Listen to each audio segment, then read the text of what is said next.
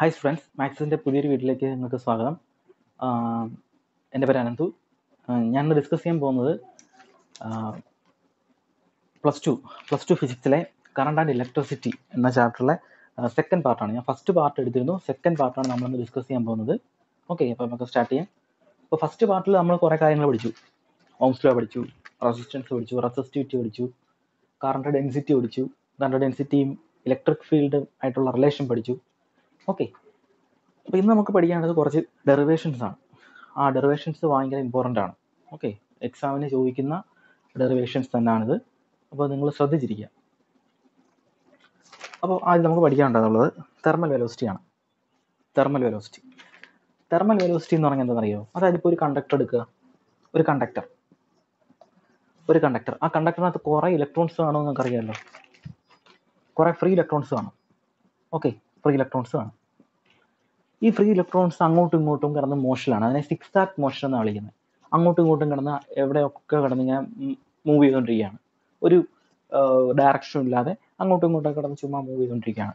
അപ്പോൾ അങ്ങനെ മൂവ് ചെയ്തുകൊണ്ടിരിക്കുന്ന ആ ഒരു ഒരെണ്ണത്തിൻ്റെ വെലോസിറ്റി എന്തായിരിക്കും? ഒരു ഇലക്ട്രോണിൻ്റെ വെലോസിറ്റി U1, രണ്ടാമത്തെ വെലോസിറ്റി U2 ആയിരിക്കും, മൂന്നാമത്തെ വെലോസിറ്റി ഇങ്ങനെ എഴുതാം. ഒരെണ്ണത്തിൻ്റെ velocity U1, അടുത്തതിൻ്റെ velocity U2, ഒരെണ്ണത്തിൻ്റെ velocity U3, അങ്ങനെ പോയിട്ട് nth ഇലക്ട്രോണിൻ്റെ വെലോസിറ്റി UN. ഓക്കെ, അതിൻ്റെ എല്ലാം കൂടെ ആവറേജ് എടുത്തു കഴിഞ്ഞാൽ എന്ത് വരും?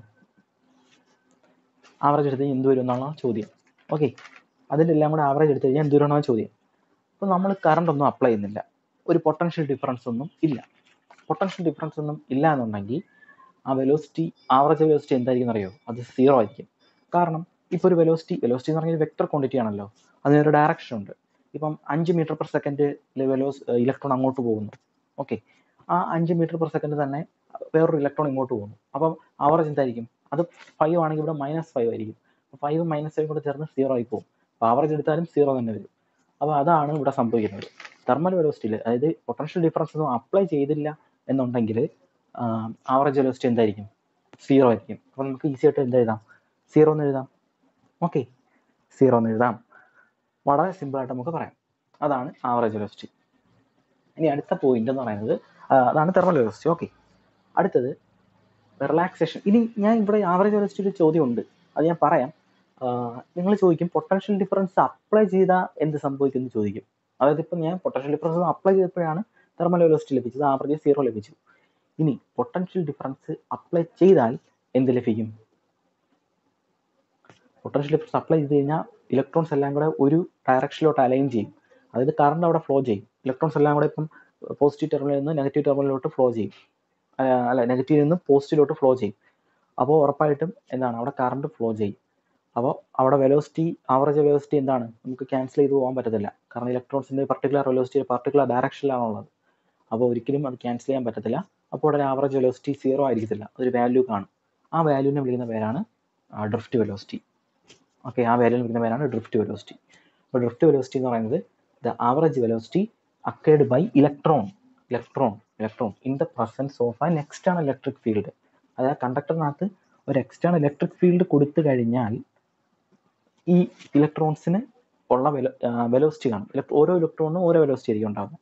ഓക്കെ, ആ വെലോസിറ്റി എല്ലാം കൂടെ കൂട്ടിയിട്ട് അതിൻ്റെ ആവറേജ് എടുക്കുമ്പോൾ നമുക്ക് ലഭിക്കുന്ന വെലോസിറ്റിയാണ് ഡ്രിഫ്റ്റ് വെലോസിറ്റി. അതിന് നമ്മൾ എക്സ്പ്രസ് ചെയ്യുന്നത് വി ഡി എന്നാണ് നമ്മൾ എക്സ്പ്രസ് ചെയ്യുന്നത്. Okay, the average velocity acquired by electron in the presence of an external electric field is called the drift velocity. Okay, അടുത്തതാണ് relaxation time. അടുത്തെന്താണ്? Relaxation time. Relaxation ടൈമിനെ നമ്മൾ represent ചെയ്യുന്നത് to എന്ന simple കൊണ്ടാണ്. To എന്നാണ് വിളിക്കുന്നത്. ഇങ്ങനെ to എന്നാണ് represent ചെയ്യുന്നത്. ടോ എന്ന് പറയുന്നത് ആവറേജ് ടൈം. ഈ relaxation time is the average time interval between two successive collisions. Average time interval between two successive collisions. ഇപ്പം ഒരു കണ്ടക്ടർ എടുക്കുമ്പോൾ അതിനകത്ത് ഒരുപാട് ഇലക്ട്രോൺസ് ആണെന്ന് നിങ്ങൾക്ക് അറിയാമല്ലോ. ആ ഇലക്ട്രോൺസ് അങ്ങോട്ടും ഇങ്ങോട്ടും കൊളിഷനിൽ ഏർപ്പെട്ടുകൊണ്ടിരിക്കുമായിരിക്കും അല്ലേ. ഇപ്പം മൂവ്മെന്റ് ആണെന്നുണ്ടെങ്കിൽ ഒരു ഇലക്ട്രോൺ മറ്റൊരു ഇലക്ട്രോണെ ഇടിച്ചിട്ട് അത് എന്നിട്ട് വേറൊരു ഇലക്ട്രോൺ ഇടിക്കും. അത് എല്ലാം കൂടെ പരസ്പരം കൂട്ടി നടക്കുമായിരിക്കും അവിടെ. അപ്പം ഈ ഇലക്ട്രോണെ ഇടിച്ചെന്ന് വെച്ചേക്കാം. ഓക്കെ, എന്നിട്ട് ഈ ഇലക്ട്രോൺ പോയിട്ട് വേറൊരു ഇലക്ട്രോൺ ഇടിച്ചു എന്ന് വെച്ചേക്കാം. ഓക്കെ, അപ്പോൾ ഈ ടൈം ഇൻ്റർവൽ. ഈ ഇടിക്കാൻ എടുത്ത ടൈം ഇൻ്റർവലാണ്, അതായത് രണ്ട് കൊളിഷൻ, ഒരു കൊളിഷന് ഇടയ്ക്കുള്ള ആ ടൈം ഇൻ്റർവലിനെയാണ് എന്ത് വിളിക്കുന്നത്? ടൈം ഇൻ്റർവൽ എന്ന് വിളിക്കുന്നത് പറയുന്നത് ടൈം ഇൻ്റർവൽ എന്നാണ് വിളിക്കുന്നത്. ഈ എല്ലാ ടൈം ഇൻ്റർവലിനും കൂടെ ആവറേജ് ആണ്. ഇപ്പം ഇത് ഫസ്റ്റ് നിൽക്കട്ടെ, ഇത് സെക്കൻഡ് ഇലക്ട്രോൺ നിൽക്കട്ടെ, ഇത് തേർഡ് ഇലക്ട്രോൺ, ഇത് ഫോർത്ത് ഇലക്ട്രോൺ. അപ്പോൾ ഇവിടുത്തെ ടൈം ഇൻ്റർവൽ T1, ഇവിടുത്തെ T2, ഇവിടുത്തെ T3, അങ്ങനെ പോകും. അപ്പോൾ എല്ലാം കൂടെ കൂട്ടും. T1 plus T2 plus T3 plus nth ഇലക്ട്രോണിൻ്റെ Tn ആയിരിക്കും. ഡിവൈഡ് ബൈ n എടുത്തു കഴിഞ്ഞാൽ നമുക്ക് എന്ത് കിട്ടും? ആ ആവറേജ് ടൈം ഇൻ്റർവലിനെയാണ് നമ്മൾ എന്ത് വിളിക്കുന്നത്? റിലാക്സേഷൻ ടൈം എന്ന് വിളിക്കുന്നത്. ഓക്കെ, അപ്പം ടൈം ഇൻ്റർവൽ എന്ന് പറഞ്ഞാൽ രണ്ട് സക്സസീവ് കൊളിഷൻ തമ്മിലുള്ള ടൈം ഇൻ്റർവൽ അല്ല, ഈ സക്സസീവ് കൊളിഷൻ തമ്മിലുള്ള ടൈം ആവറേജ് ആണ് എന്ത്? Relaxation time. ഓക്കെ, അതായത് രണ്ട് സക്സസീവ് കൊളിഷൻ തമ്മിലുള്ള ടൈം ഇൻ്റർവലിൻ്റെ ആവറേജ് എടുത്തു കഴിഞ്ഞാൽ നമുക്ക് എന്ത് കിട്ടും? റിലാക്സേഷൻ ടൈം കിട്ടും. അപ്പോൾ അതുപോലെ ആ ഇലക്ട്രോണിൻ്റെ വെലോസിറ്റിൻ്റെ ആവറേജ് എടുത്തു കഴിഞ്ഞാൽ എന്ത് കിട്ടും? ഡ്രിഫ്റ്റ് വെലോസിറ്റി കിട്ടും. ഓക്കെ, ഇനി നമുക്ക് പഠിക്കേണ്ടത് റിലേഷൻ ബിറ്റ്വീൻ, ഒരു ഡെറിവേഷനാണ്, relation between drift velocity and relaxation time തമ്മിലുള്ള ഒരു ഡെറിവേഷനാണ് നമുക്ക് നോക്കേണ്ടത്. ഓക്കെ, അപ്പോൾ നമുക്ക് എന്താണെന്ന് അത് നോക്കാം.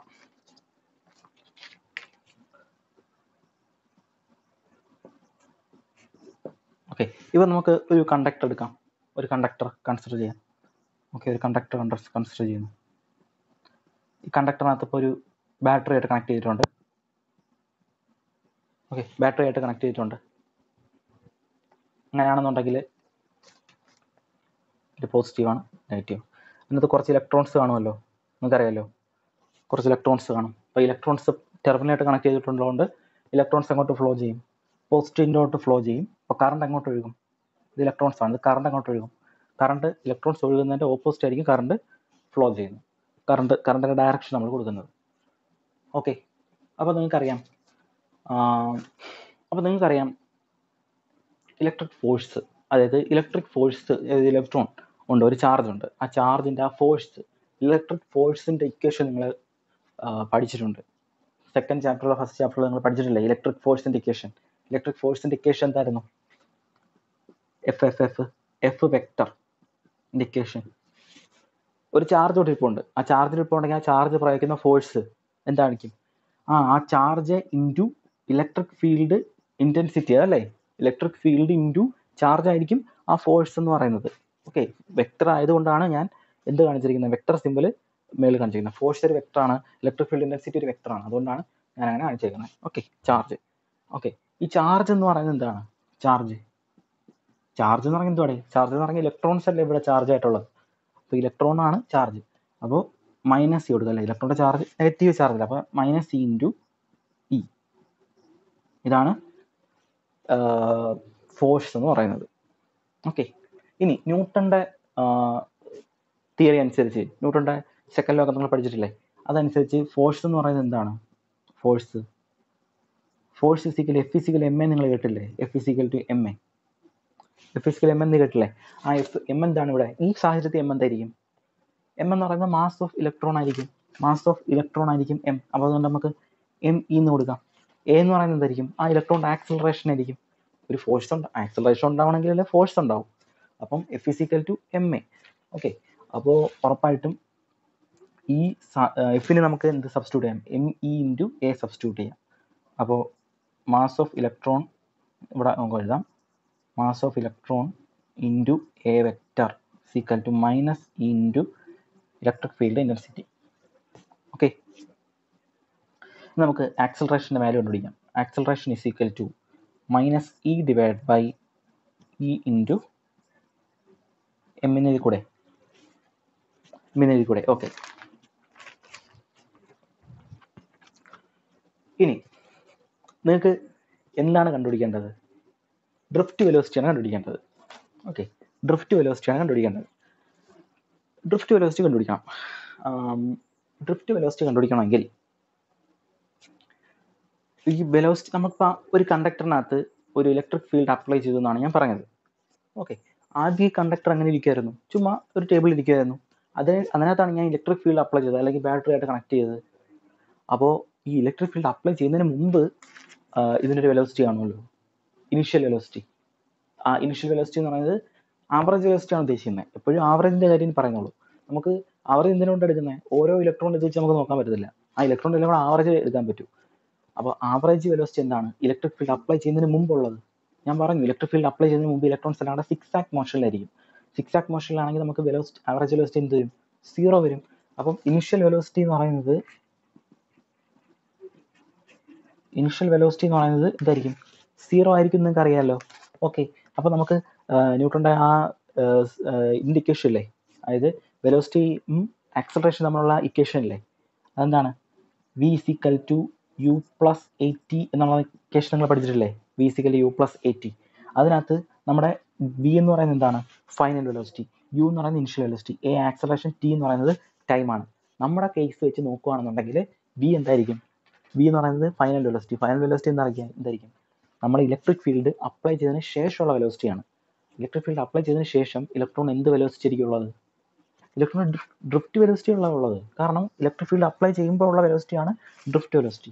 അപ്പോൾ v എന്ന് പറയുന്നത് വി ഡി എന്ന് നമുക്ക് എഴുതാം. അപ്പോൾ V D is equal to u എന്താണ്? Initial velocity.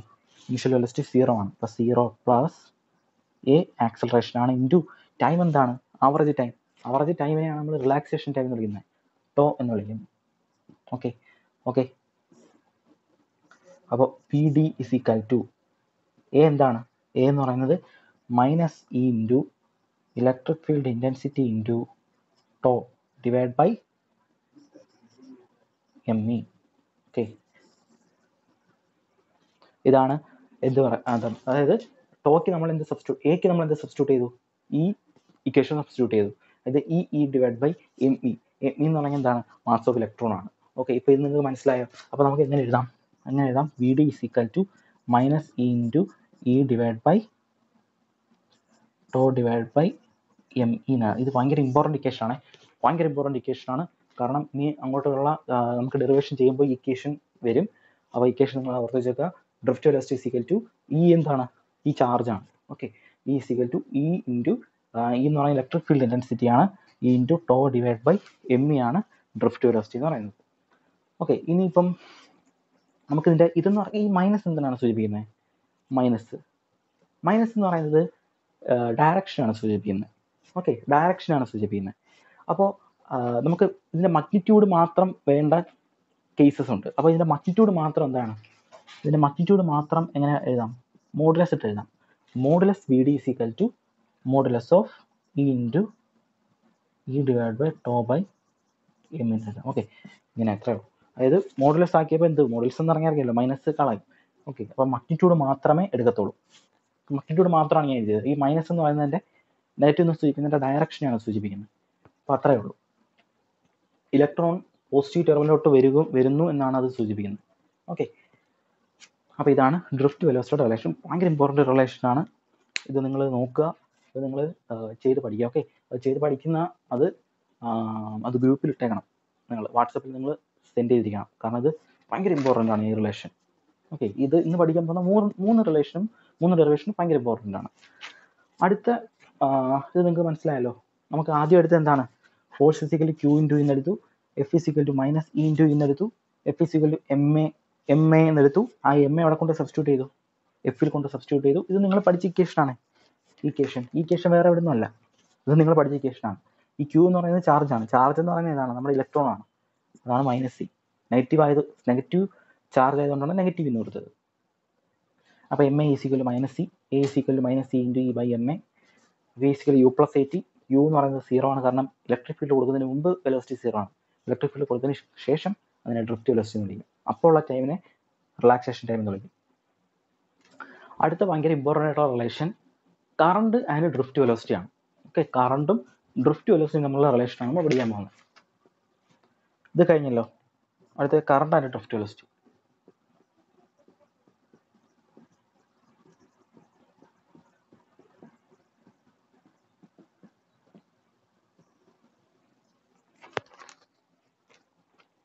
ഓക്കെ, അപ്പോൾ നമുക്കറിയാം, നേരത്തെ പറഞ്ഞ പോലെ ഒരു കണ്ടക്ടർ ഉണ്ട്. കണ്ടക്ടർ ഒരു പോസിറ്റീവ് ടെർമിനലായിട്ട് കണക്ട് ചെയ്തിട്ടുണ്ട്, ഇവിടെ നെഗറ്റീവായിട്ട് കണക്ട് ചെയ്തിട്ടുണ്ട്. കണ്ടക്ടറിൻ്റെ ലെങ്ത് നമുക്ക് എന്തെടുക്കാം? എൽ എന്നെടുക്കാം. കണ്ടക്ടറുടെ ലെങ്ത് എന്താണ്? കണ്ടക്ടറുടെ ലെങ്ത് എൽ ആണ്. കണ്ടക്ടറിൻ്റെ ഏരിയ നമുക്ക് എന്തെടുക്കാം? എന്നെടുക്കാം. ഒരു ക്രോസ് സെക്ഷണൽ ഏരിയ എ എന്നെടുക്കാം, കണ്ടക്ടറുടെ ലെങ്ത് എൽ എന്നെടുക്കാം. ഓക്കെ, ഇനി ലെങ്ത് എൽ ആണ്, ഏരിയ എ ആണ്. അപ്പോൾ വോളിയം എന്ത് വരും?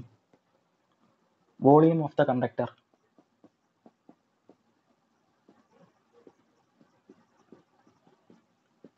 A into L. Area into length അല്ലേ വോളിയം. അടുത്തത് നമുക്കിപ്പം ഇലക്ട്രോൺ അറിയാം. അതായത് ഒരു യൂണിറ്റ് വോളിയത്തിൽ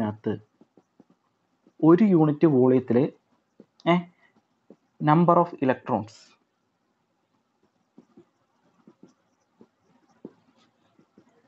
എന്നുണ്ടെന്ന് വിചാരിക്കുക. അതായത് ഒരു യൂണിറ്റ് വോളിയം, അതായത്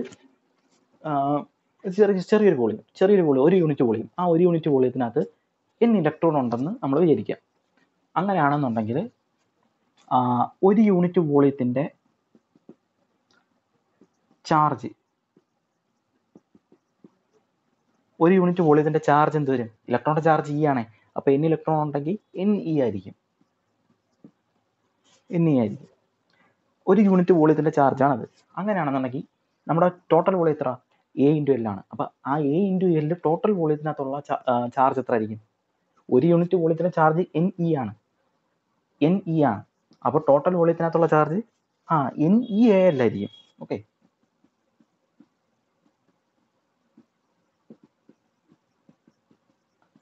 ഒരു യൂണിറ്റ് വോളിയത്തിൽ ചാർജ് കിട്ടിയാൽ ടോട്ടൽ വോളിയം ഉണ്ടെങ്കിൽ അത് നമ്മൾ മൾട്ടിപ്ലൈ ചെയ്തിട്ട് ടോട്ടൽ ചാർജ് കണ്ടുപിടിച്ചൂടെ? ഓക്കെ, അതാണ് ഇവിടെ ചെയ്തത്. NeAl. ഇനി നമുക്കറിയാം കറണ്ട് എന്ന് പറയുന്നത് എന്താണ്? ചാർജ് ഡിവൈഡ് ബൈ ടൈം ആണ്. നമുക്കറിയാം കറണ്ട് എന്ന് പറയുന്നത് ചാർജ് ഡിവൈഡ് ബൈ ടൈം ആണ്. ഓക്കെ, ചാർജിൻ്റെ ഇക്വേഷൻ ഇവിടെ ഉണ്ടല്ലോ. ഓക്കെ, Q ഡിവൈഡ് ബൈ, അതായത് കറണ്ട് എന്ന് പറയുന്നത് എന്താണ്? Q ഡിവൈഡ് ബൈ T ആണ് കറണ്ട്. ഓക്കെ, അപ്പോൾ ടോട്ടൽ ചാർജ് എന്ന് പറയുന്നത് ഇവിടെ ഉണ്ട്. അത് നമുക്ക് ഏതിനകത്ത് സബ്സ്റ്റിറ്റ്യൂട്ട് ചെയ്യാം? ഇതിനകത്തോട്ട് സബ്സ്റ്റിറ്റ്യൂട്ട് ചെയ്യാം, കറണ്ടിനകത്തോട്ട് സബ്സ്റ്റിറ്റ്യൂട്ട് ചെയ്യാം.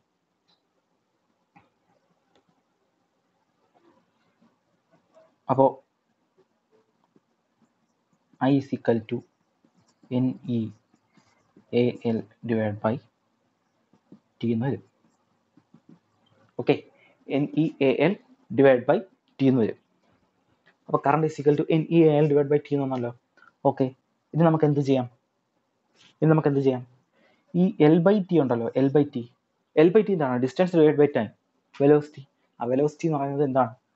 ആവറേജ് വെലോസിറ്റി അല്ലേ? ആവറേജ് വെലോസിറ്റി എന്ന് പറയുന്നത് ഡ്രിഫ്റ്റ് വെലോസിറ്റി അല്ലേ? ഓക്കെ, അപ്പം I ഈസ് ഈക്വൽ ടു നമുക്ക് എങ്ങനെ എഴുതാം? N into A into VD എന്ന് എഴുതാം. ഓക്കെ, ഇത് ഭയങ്കര ഇമ്പോർട്ടൻ്റ് ഇക്വേഷൻ ആണ്. വളരെ ഇമ്പോർട്ടൻ്റ് ഇക്വേഷൻ ആണ്. Average velocity is equal to N into A into NeAVD. എന്ന് പറഞ്ഞാൽ നമ്പർ ഓഫ് ഇലക്ട്രോൺസ്, E എന്ന് പറഞ്ഞാൽ ഇലക്ട്രോണിൻ്റെ ഒരു ചാർജ്, A എന്ന് പറഞ്ഞാൽ cross sectional area of this conductor, VD എന്ന് പറഞ്ഞാൽ എന്താ? VD എന്ന് പറഞ്ഞാൽ ഡ്രിഫ്റ്റ് വെലോസിറ്റി. ഓക്കെ, ഇതാണ് കറണ്ടും ഡ്രിഫ്റ്റ് വെലോസിറ്റിയും തമ്മിലുള്ള റിലേഷൻ ചോദിച്ചു കഴിഞ്ഞാൽ നമുക്ക് ഇങ്ങനെ എഴുതാം. ഓക്കെ, കറണ്ട് ഡ്രിഫ്റ്റ് വെലോസിറ്റി നമ്മുടെ ഇക്വേഷൻ ഇതാണ്. ഇനി നമുക്ക് ഇത് നിങ്ങൾക്കറിയാമല്ലോ, ഇത് മനസ്സിലായല്ലോ. വോളിയം ഓഫ് കണ്ടക്ടർ എടുത്തു A into L. 1 unit വോളിയത്തിലെ number of electrons N ആണ്. അപ്പം ആ 1 യൂണിറ്റ് വോളിയത്തിലെ ചാർജോ N ഇൻറ്റു E ആണ്. അപ്പോൾ ടോട്ടൽ വോളിയത്തിലെ ചാർജോ A ഇൻറ്റു എൽ കൊണ്ട് മൾട്ടിപ്ലൈ ചെയ്താൽ NeAl. എന്നിട്ട് I Q ബൈ T ആണെന്ന് അറിയാം. അപ്പോൾ Qൻ്റെ ഇക്വേഷൻ നമുക്ക് ഇവിടെ സബ്സ്റ്റിറ്റ്യൂട്ട് ചെയ്തു, ടോട്ടൽ ചാർജിൻ്റെ ഇക്വേഷൻ സബ്സ്റ്റിറ്റ്യൂട്ട് ചെയ്തു. NeAl divide by T. അപ്പോൾ L ബൈ T എന്ന് പറയുന്നത് എന്താണ്? L ബൈ T എന്ന് പറയുന്നത് ഡിസ്റ്റൻസ് ഡിവൈഡ് ബൈ ടൈം എന്താണ്? വെലോസിറ്റി എന്ന് പറയുന്നത് ഡ്രിഫ്റ്റ് വെലോസിറ്റി. ഓക്കെ, ഇതെങ്ങനെയാണ് ഇത് ചെയ്യേണ്ടത്?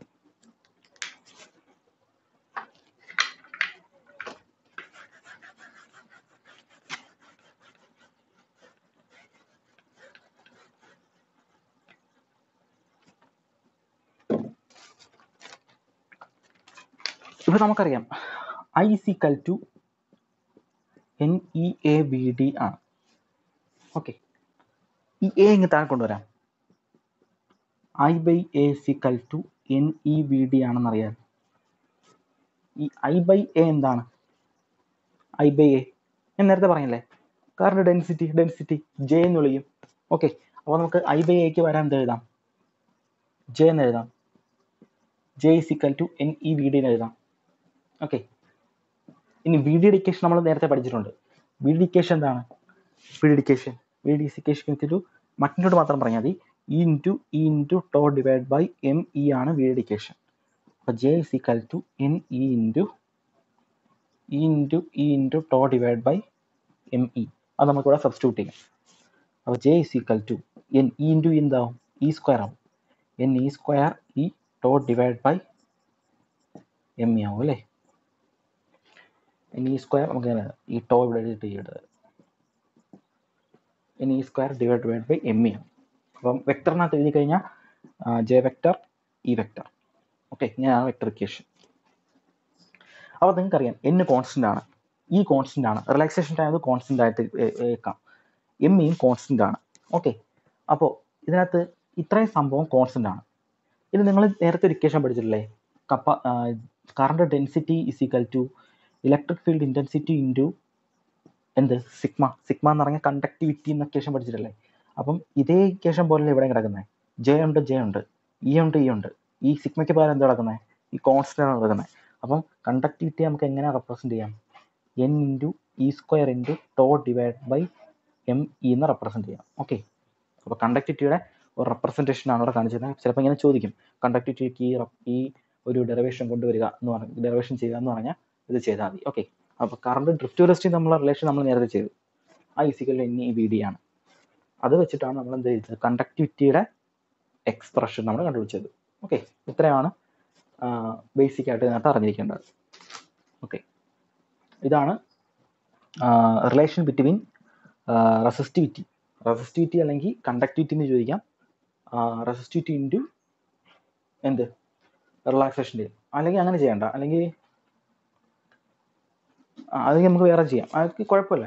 റെസിസ്റ്റിവിറ്റി ആയിട്ടുള്ള കണ്ടക്ടിവിറ്റി ആയിട്ടോ എന്ത് വേണമെങ്കിലും ചെയ്യാം. ഓക്കെ, അപ്പോൾ നമ്മൾ നേരത്തെ പറഞ്ഞ എന്താണ്, conductivity is equal to N E square tau divide by M E ആണെന്ന് പറഞ്ഞു. ഇവിടുന്ന് റെസിസ്റ്റിവിറ്റി കണ്ടുപിടിക്കും. റെസിസ്റ്റിവിറ്റി എന്ന് പറയുന്നത് എന്താണ്, റെസിസ്റ്റിവിറ്റി എന്ന് പറഞ്ഞാൽ 1 കണ്ടക്ടിവിറ്റി ആണ്. അപ്പോൾ റെസിസ്റ്റിവിറ്റി ഇസിക്കൽ ടു 1 കണ്ടക്ടിവിറ്റി എന്ന് പറഞ്ഞാൽ 1 N E square tau divide by M E എന്ന് വരും. അപ്പോൾ എം ഇ ചാടിയും വെളി വരും, M E divide by N E square tau. ഇതാണ് എന്ന് പറയുന്നത് റെസിസ്റ്റിവിറ്റി എന്ന് പറയുന്നത്. ഓക്കെ, അപ്പോൾ റെസിസ്റ്റിവിറ്റിയും ഐയും ചോദിക്കുകയാണെങ്കിൽ നിങ്ങൾക്ക് എഴുതാം, റെസിസ്റ്റിവിറ്റിയും ടോയും ചോദിക്കുകയാണെന്ന് എഴുതാം, അതുപോലെ കണ്ടക്ടിവിറ്റിയും ടോയും ചോദിക്കുകയാണെന്നുണ്ടെങ്കിൽ നിങ്ങൾക്ക് എഴുതാം. ഓക്കെ, കണ്ടക്ടിവിറ്റിയും ടോയും ചോദിക്കുകയാണെങ്കിൽ റെസിസ്റ്റിവിറ്റിയും ടോയും ചോദിക്കുകയാണെങ്കിലും നിങ്ങൾക്ക് ഈ എക്സ്പ്രഷൻ ചെയ്യാം. അപ്പോൾ നമ്മൾ എവിടെ നിന്നാണ് തുടങ്ങിയത്, കണ്ടക്ടിവിറ്റി ഡ്രിഫ്റ്റ് വെലോസിറ്റി സബ്സ്റ്റിറ്റ്യൂട്ട് ചെയ്യുന്നിടത്താണ് നമ്മൾ ഇത് കണ്ടുപിടിച്ചത്. ഓക്കെ, അടുത്ത ടോപ്പിക് എന്ന് പറയുന്നത് മൊബിലിറ്റി ആണ്.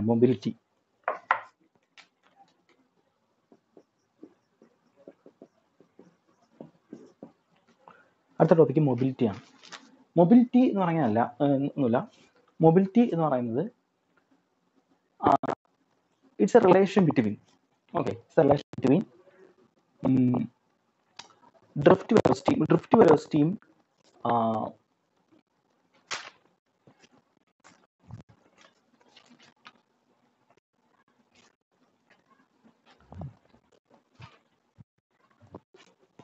അപ്പം മൊബിലിറ്റി ആണ് നോക്കാം. ഓക്കെ, മൊബിലിറ്റി എന്ന് പറയുന്നത് ഡ്രിഫ്റ്റ് വെലോസിറ്റിയും ഇലക്ട്രിക് ഫീൽഡ് ഇൻറ്റൻസിറ്റി തമ്മിലുള്ള റിലേഷനാണ് mobility. Okay, drift വെലോസിറ്റിയും electric field intensity തമ്മിലുള്ള റിലേഷനാണ് മൊബിലിറ്റി. മൊബിലിറ്റി നമുക്ക് എന്ത് വിളിക്കാം, മ്യൂ എന്ന് കൊടുക്കാം. മ്യൂ എന്നാണ് represent. Mobility signal drift വെലോസിറ്റിയും electric field intensity തമ്മിലുള്ള റിലേഷനാണ് ഡ്രിഫ്റ്റ് വെലോസിറ്റി. അപ്പം ഡ്രിഫ്റ്റ് വെലോസിറ്റിന്റെ ഇക്വേഷൻ എങ്ങനെ എഴുതാം, E into drift velocity equation എന്ന് പറയും E into E divide by to by M എന്ന് എഴുതിക്കൂടെ, ഡിവൈഡ് ബൈ ഇ എന്ന് എഴുതാം. അപ്പം ഇയും ക്യാൻസൽ ആയി പോകും അല്ലേ. അപ്പം E to divide by M എന്ന് വരും. ഇതാണ് മൊബിലിറ്റി. ഓക്കെ, മൊബിലിറ്റി എന്ന് പറയുന്നത് E to divide by M E, അതായത് എത്രമാത്രം ചാർജ് നമുക്ക് അതിൽ ആ കണ്ടക്ടറിലൂടെ കടന്നു പോകുന്നതാണ്, അതിന് എത്രമാത്രം പര്യാപ്തമാണ് കണ്ടക്ടർ എന്നുള്ളതാണ് ഈ മൊബിലിറ്റി കൊണ്ട് ഉദ്ദേശിക്കുന്നത്. ഓക്കെ, അത് ആ ഇൻറ്റൻസിറ്റി, ആ ഇലക്ട്രിക് ഫീൽഡ് ഇൻറ്റൻസിറ്റിയിൽ എത്രമാത്രം വെലോസിറ്റിയിൽ ഇലക്ട്രോൺ മൂവ് ചെയ്യുന്നു എന്നുള്ളതാണ് മൊബിലിറ്റി കൊണ്ട് അർത്ഥമാക്കുന്നത്. ഓക്കെ, അപ്പോൾ നിങ്ങൾ മൊബിലിറ്റി പഠിച്ചു. പിന്നെ 3 ഡെറിവേഷൻസ് പഠിച്ചു. 3 ഡെറിവേഷൻസ് ഭയങ്കര ഇമ്പോർട്ടൻ്റ് ആണ്. പിന്നെ ഡ്രിഫ്റ്റ് വെലോസിറ്റി പഠിച്ചു, റിലാക്സേഷൻ ടൈം പഠിച്ചു, മൊബിലിറ്റിയും പഠിച്ചു. അപ്പോൾ ഇതിനകത്ത് എനിക്ക് പറഞ്ഞ പരീക്ഷയ്ക്ക് ചോദിക്കും. ഓക്കെ, അപ്പോൾ നമുക്കറിയാം റെസിസ്റ്റിവിറ്റിയുടെ ഇക്വേഷൻ എന്താണ്? നമ്മൾ ചെയ്തില്ലേ, me² n × e² τ എന്ന് വിളിച്ചു. ഓക്കെ, ഈ റെസിസ്റ്റിവിറ്റി എന്തിനെ ഡിപ്പെൻഡ് ചെയ്യുന്നു? ഇത്രയും ഫാക്ടർ ഡിപ്പെൻഡ് ചെയ്യുന്നു. മാസ് ഓഫ് ഇലക്ട്രോൺ കോൺസ്റ്റന്റ് ആണ്, n കോൺസ്റ്റന്റ് ആണ്, ഈ കോൺസ്റ്റന്റ് ആണ്, ടോ മാത്രമേ ഉള്ളൂ ഒരു ചെറിയൊരു. അപ്പോൾ അതിനകത്ത് നമുക്ക് ചെയ്യേണ്ടത്, ഇനി നമുക്ക് എന്താ ഒരു ചെറിയൊരു കൺസെപ്റ്റ് പഠിക്കാം. ഞാൻ നേരത്തെ കഴിഞ്ഞ ക്ലാസ്സിൽ പറഞ്ഞില്ലായിരുന്നു ടെമ്പറേച്ചർ വെച്ചിട്ടുള്ള ഒരു കൺസെപ്റ്റ്. ആ ടെമ്പറേച്ചർ വെച്ചുള്ള കൺസെപ്റ്റ് നമുക്ക് നോക്കാം.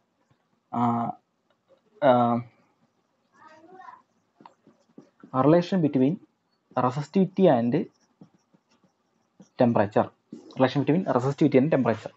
ഇപ്പം നമുക്കറിയാം റെസിസ്റ്റിവിറ്റി എന്തിനൊക്കെ ഡിപ്പെൻഡ് ചെയ്യുന്നു? റിലാക്സേഷൻ ടൈമിനെ ഡിപ്പെൻഡ് ചെയ്യുന്നു, എന്നിനെ നമ്പർ ഓഫ് ഇലക്ട്രോൺസിനെ ഡിപ്പെൻഡ് ചെയ്യുന്നു, റിലാക്സേഷൻ ടൈമിനെ ഡിപ്പെൻഡ് ചെയ്യുന്നു. ഓക്കെ, ഇപ്പോൾ നമുക്ക് ടെമ്പറേച്ചർ കൂട്ടുകയാണെന്ന് വെച്ചേക്കാം.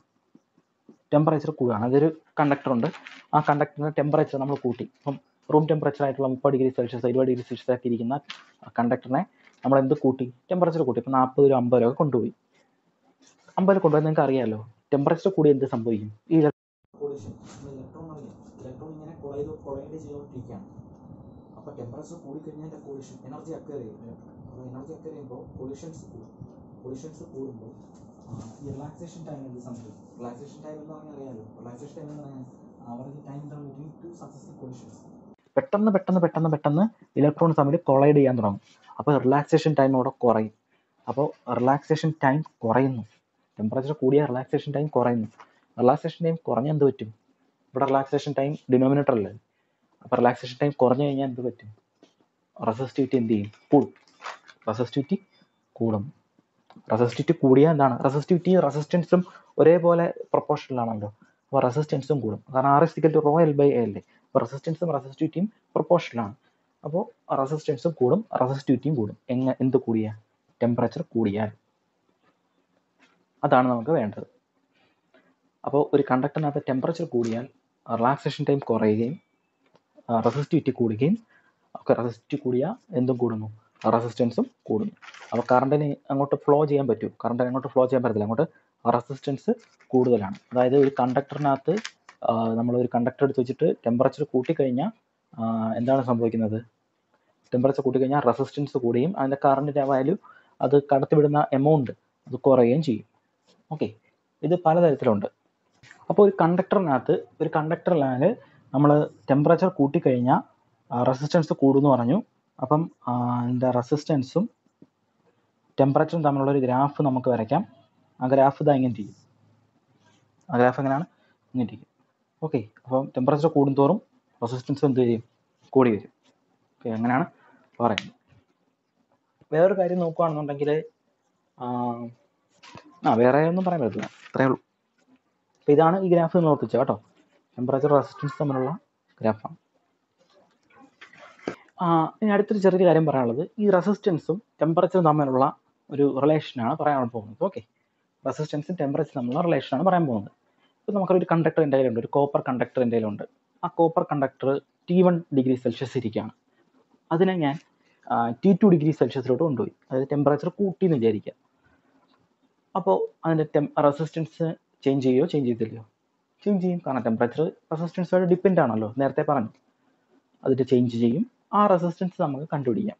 അതെങ്ങനെയാണെന്ന് ചോദിച്ചു കഴിഞ്ഞാൽ അതിനൊരു ഇക്വേഷൻ ഉണ്ട്. നമുക്ക് മാറിയ റെസിസ്റ്റൻസ് R2, അതായത് final resistance R2 = initial resistance R1 × 1 + α∆T. Okay, ഇതാണ് റിലേഷൻ. ഈ ∆T എന്താണ്? ∆T എന്ന് പറഞ്ഞാൽ ചേഞ്ച് ഇൻ ടെമ്പറേച്ചർ ആണ്. അതായത് R2 = R1 × 1 + α × T2 - T1 ആണ്. അപ്പോൾ നിങ്ങൾ ചോദിക്കും ആൽഫ എന്താണ്? ആൽഫ എന്ന് പറയുന്നത് അതിന് നമ്മൾ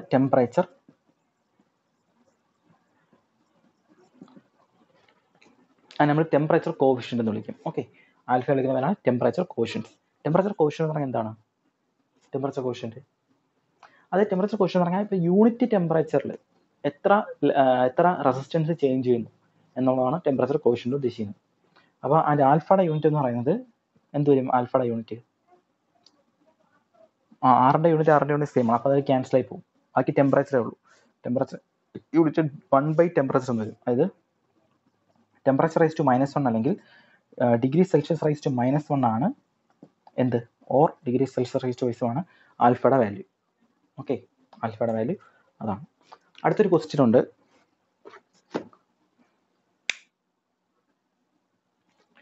ഇനി ആൽഫയുടെ വാല്യൂ വ്യത്യാസപ്പെട്ടിരിക്കും. അതായത് ആൽഫയുടെ വാല്യൂ പോസിറ്റീവ് ആയിരിക്കും. ഏതിന്? മെറ്റൽസിന്. ആൽഫയുടെ വാല്യൂ മെറ്റൽസിന് പോസിറ്റീവ് ആയിരിക്കും. അതുപോലെ സെമി കണ്ടക്ടറിന് ആൽഫയുടെ വാല്യൂ നെഗറ്റീവ് ആയിരിക്കും. ആൽഫയുടെ വാല്യൂ പോസിറ്റീവ് ആവുന്ന ഏതാണ്? മെറ്റൽസിന് പോസിറ്റീവ് ആയിരിക്കും. ബാക്കിയുള്ള അതായത്